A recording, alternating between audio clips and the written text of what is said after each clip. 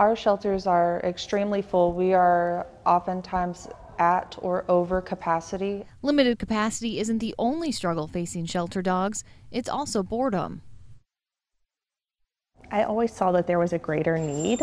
Kristen Morrison started out volunteering for the shelter for more than a decade. Once I met these two amazing women and we kind of all talked together and we were like, I think we could do this. Together they created Cowtown Friends, a group focused on improving the lives of as many animals at the shelter as possible through enrichment.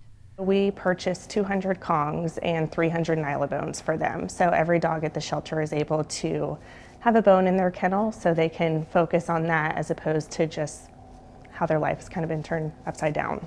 And the four-legged critics, they immediately gave rave reviews. The kennel just got silent. And dogs that were kind of losing their mind in the kennel that we saw previously were so focused on chewing that bone. It was just a joy to see. Volunteers return week after week to refill and distribute the Kongs. More one-on-one time with them, teach them trust, and we've seen huge benefits with it. They even built a behavior room, complete with cages, slow feeders, and an obstacle course.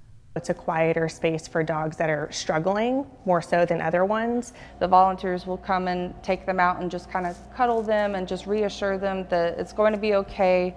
This isn't such a scary place. I have seen a tremendous 180 turnaround with dogs and their behavior after they do that.